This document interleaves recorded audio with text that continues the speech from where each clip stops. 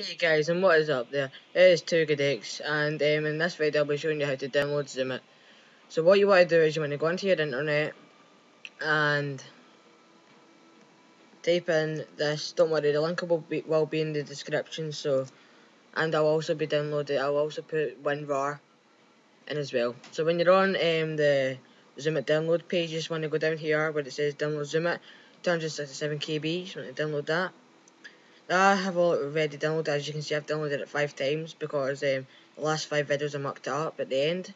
So I've downloaded it 5 times, but I'm just going to forget about that because I'm not going to have it 6 times. Anyway, once you've downloaded it and put it in your WinRAR folder, just open it up, and when it says zoomit.exe, you just want to click on that. You don't really need to click on that because it's not very important.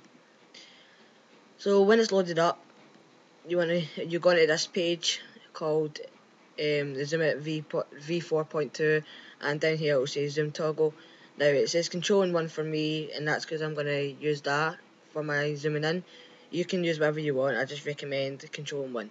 So when you're satisfied with what you want, you zoom in, you just click OK and exit that, and click the buttons that you picked on your zoom toggle and just play about really. And if you want to draw like that, just click the left button on your mouse and draw. And to exit zooming in, just press escape and you go out.